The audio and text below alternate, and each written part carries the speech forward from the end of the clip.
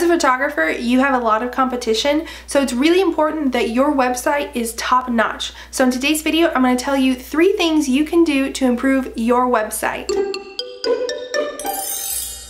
For this video, I'm going to be using my client Brooke as an example, and I'll link to her website below so you can see the full website after this video. The first thing that you'll see as you go to Brooke's website is that she clearly states her style of photography, and then you see the boxes that show the types of photos she also offers to her clients. This information is really important to have on the homepage of your website so that people can easily tell what type of photography you are and the type of photography that you offer. Because if you are a wedding photographer and you just have a wedding photo on your homepage with no text, people might think that you are a wedding venue, a wedding planner. They may not know right away that you are the photographer that they want to hire. And as an added bonus, having the text like wedding photographer, family photographer will help boost your SEO. The next thing I want to point out is that Brooke has photos of herself and her family on her website. While you don't have to use a family picture on your website, having a picture of yourself is crucial for creating that emotional connection with your potential clients. And lastly, you'll see that Brooke has clearly laid out her packages and pricing. If you are a family or wedding photographer, this is especially important because moms are busy running around with kids and brides are busy planning a wedding. So any time that you can save them, they're going to love you even more.